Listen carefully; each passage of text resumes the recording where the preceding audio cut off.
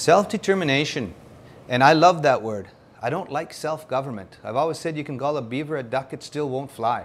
You know, self-determination, as Indigenous peoples, we have the inherent right to self-determination. We have our own land, our own laws, we have our own languages, our own people, and our own identifiable forms of government. 5 things in international law that qualify our peoples, to be recognized with that inherent right. And because we have that inherent right to self-determination, we were able to enter into nation-to-nation agreements with the Crown via the treaties.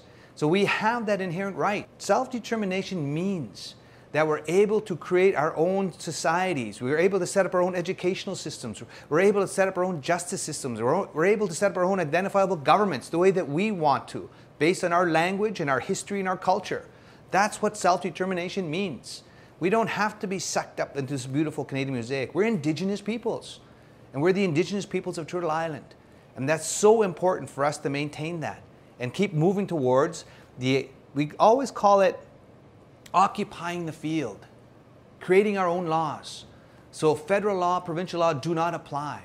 If we're self-determining as Indigenous peoples and we have that right, we need to create our own laws. We need to create our own systems of governance. And now we need to keep moving forward and start to becoming recognized not as a third order of government in Canada, but as the first order of government. That's what self-determination means. And we've got to keep moving down that road.